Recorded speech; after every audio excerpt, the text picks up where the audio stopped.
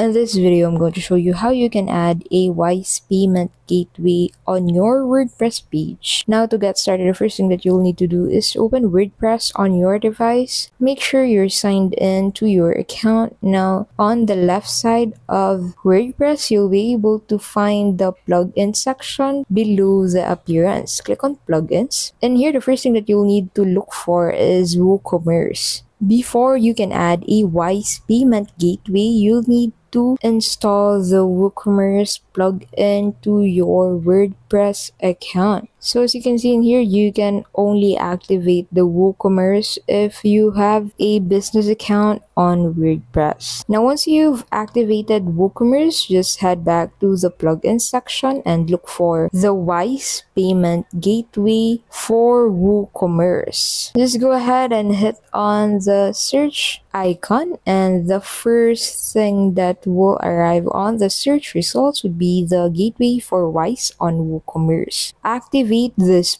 plugin, and after that you can go ahead and set up the Wise payment gateway for your WooCommerce page. Thank you so much for watching. I hope this guide helped you out. If it did, please don't forget to give this video a like and subscribe.